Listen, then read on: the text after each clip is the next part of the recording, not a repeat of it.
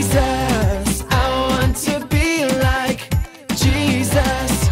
I want to be like Jesus. I want to be like Jesus. Give me a heart that's pure and true, kind and loving in all I do, full of mercy for all who come, running into the Father's arms. I want to be like Jesus. I want to be like Jesus.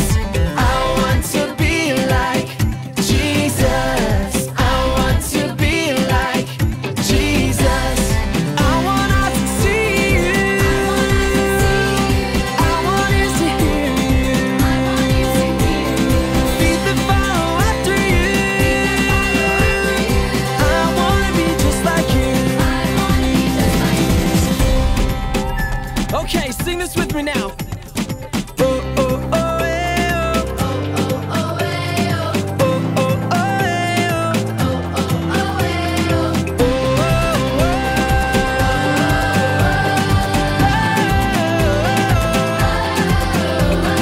I want to be like Jesus. I want to be like Jesus. I want to be like Jesus. I want to be like Jesus. I want to be like Jesus. I want to be like Jesus. I want to be like Jesus. I want to be like Jesus.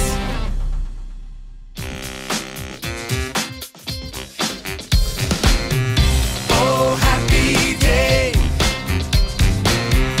Oh, happy day. Oh, happy day. Oh, happy day. Oh, happy day. Oh, happy day.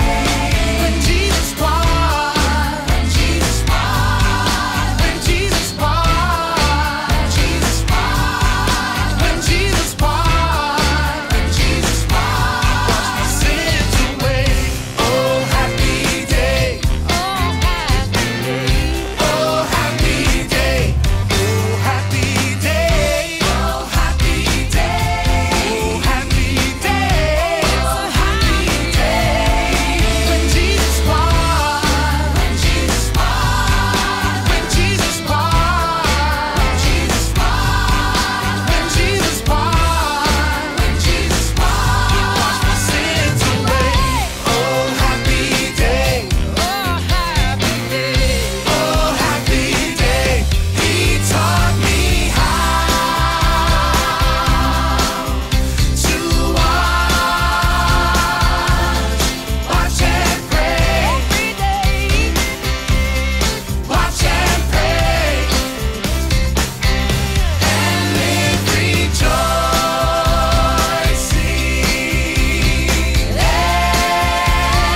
every day. Every day. Oh, happy day. Oh, happy day. Oh, happy day. Oh, happy day. When Jesus walked, when Jesus walked, when Jesus walked, when Jesus walked, when Jesus walked, when Jesus walked, washed my sins away. Oh, happy day. Oh, happy day. Happy day.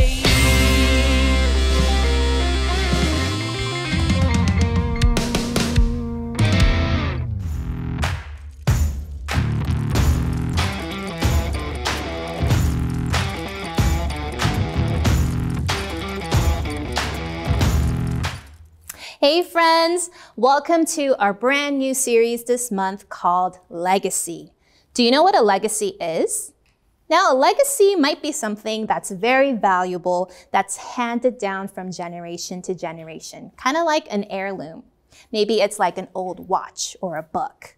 Or sometimes a legacy is a reputation that someone leaves behind, Like someone might have a legacy of caring for animals or being kind and generous.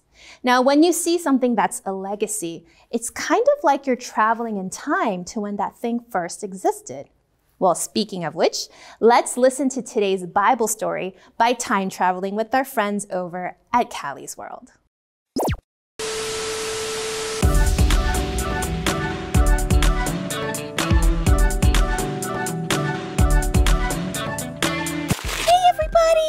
It's me, Callie.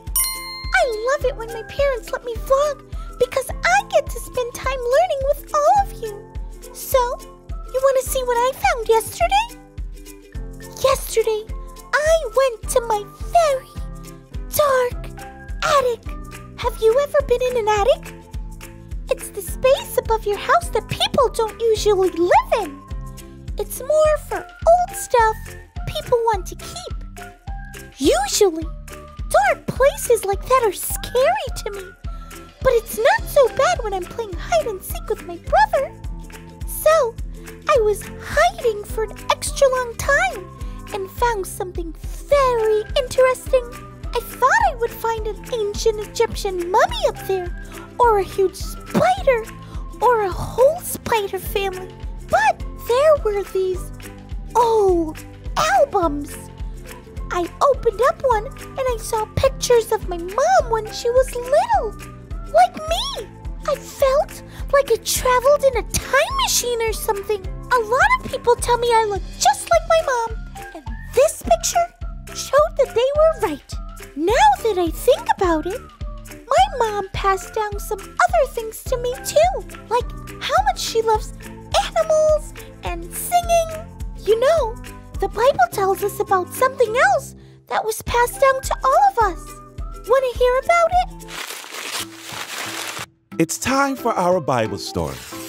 This story comes from the book of Acts, chapter 8, and begins with a man named Philip. We'll call him Phil. An angel of God came to Phil and told him to travel south on a desert road. Phil was a follower of Jesus, and it was time for him to spread the good news about who Jesus was and what he had done. Sounds cool, but also hard. It would be, but Phil had a helper. That helper is called the Holy Spirit. Jesus promised that after he went to heaven, he would send the Holy Spirit. The Holy Spirit guides us, comforts us, and helps us to know God better. The Holy Spirit also helps us to tell others about God. So the Holy Spirit led Philip to a chariot that was on that desert road. The man inside was from a far-off place called Ethiopia. Say that with me. Ethiopia. Good. He was on his way home from Jerusalem. He hadn't heard about the good news about Jesus yet, and that's exactly what Phil was coming to tell him. Crazy, right?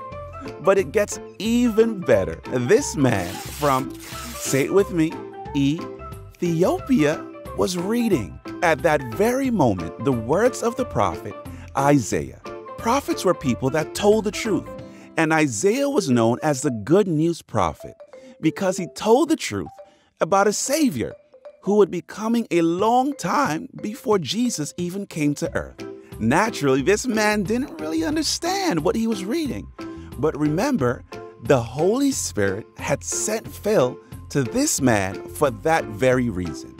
Phil explained that the Savior Isaiah was talking about was Jesus. The man was so amazed that he decided he wanted to follow Jesus too. He asked Phil to baptize him in a body of water nearby. And when he had come out the water, Phil was gone. The Holy Spirit led Phil somewhere else to tell more people about Jesus. Knowing God, or even wanting to know God, can seem hard and confusing sometimes, but the Holy Spirit is God's gift to us, just like he was to Phil and the man from Ethiopia. The Holy Spirit is the part of God that goes with us. The Holy Spirit is God's gift, someone who can be with us and help us want to know God. The Holy Spirit helps us want to know God. Wow, Phil has such an interesting story. And Jesus left the Holy Spirit for Phil, just like my family left that picture album for me.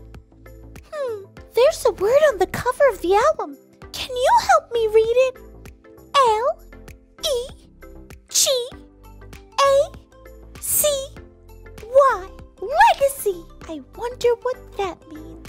Hey Siri, what does the word legacy mean? A legacy is something that is handed down from one period of time to another period of time. Whoa! That means this album is a legacy! Whoa! And maybe the Holy Spirit is like God's legacy for us. The Holy Spirit helps us know God right now, just like the Holy Spirit helped that man from Ethiopia all those years ago. One person who helps me know things is my mom. Like how to do my hair and how to be brave. Seeing this picture of her when she was my age, ready to go to church, makes me want to know more about how she started to love Jesus. What about your family? I know families are all different and some probably don't have picture albums, but everyone has stories. I bet your family has some exciting stories that you'll want to know. And of course, the Holy Spirit helps us want to know God. Friends, it's been fun. And I think I'll look through more of these pictures now. Thanks for sort of time traveling with me today to learn about the Holy Spirit. I love growing with all of you. See you next time. Peace. So just like that man from Ethiopia wanted to know more about God, and Philip was there because the angel led him there, the Holy Spirit does the same thing for us. The Holy Spirit is the legacy that Jesus left behind for all of us. When he went up to heaven, he gave us the Holy Spirit so that we can learn about God, but not just learn about God, to want to learn about God. Now, just think for a second, how much do you know about God? Newsflash, even people who study the Bible every single day don't know everything about God. That's how big and mysterious God is. That means all of us right now, we need to have a desire to want to know God more. You know, when we think something is mysterious or we're not sure what it is, we might give up and not want to learn. But the thing with God is because we know he loves us so much, we should have a desire in our hearts to want to know him more and more. So start right now and say, hey, am I doing everything I can to know more about God? And if the answer to that question is no, then you can pray about it because that's what the Holy Spirit does for us. The Holy Spirit helps us want to know God. Amen? Let's pray. Dear God, we thank you so much for the legacy of the Holy Spirit that you left for us, so that all of us may have power to do amazing things for your kingdom, but first and foremost, to have a desire to know you. So Lord, help us each day to think about you, to think what you want us to do, that our lives may always reflect what you want for us and show how much we love you in everything we say and do. Thank you, Holy Spirit, for being with us. Guide us each and every day of our lives. In Jesus' name we pray. Amen.